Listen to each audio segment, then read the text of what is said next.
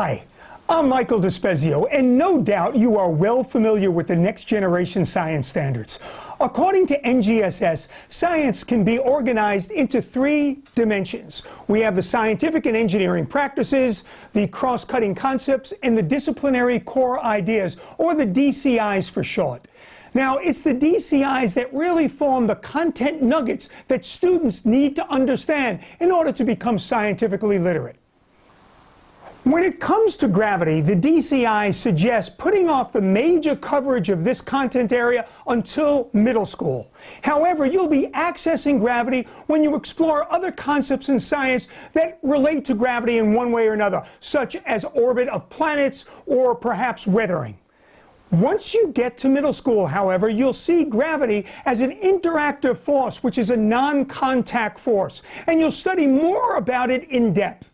But while you're doing that, there is a misconception that often comes up with many students, and that has to do with the mass and the speed at which objects fall to the ground. Because many students have the misconception that the larger the mass, the faster it falls. And I have a great activity to show you that will address that misconception.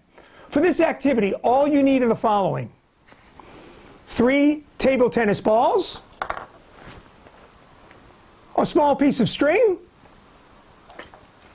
and tape. What you need to do first is hold up the 2 balls above a desktop and drop them at the same time, and observe when they strike the desktop. Here we go. Watch that again.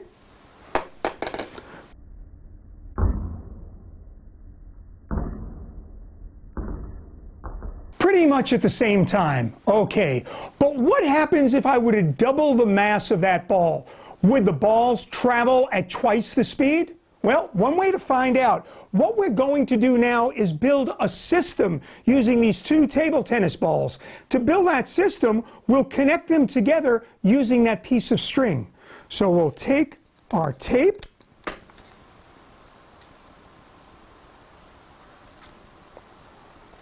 and use it to connect one of the table tennis balls with the other one.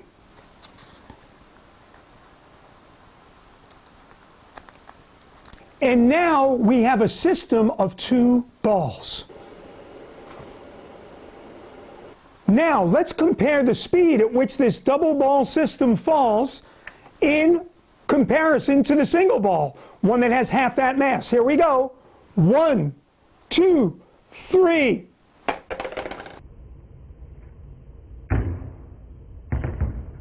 They fell at the same rate. Interesting, because this system has twice the mass than this one, yet having that extra table tennis ball did not increase its velocity. And you know what? Students may understand this even before you do the activity. But what a great eye-opener and a great way to address the misconception that objects with heavier masses fall faster.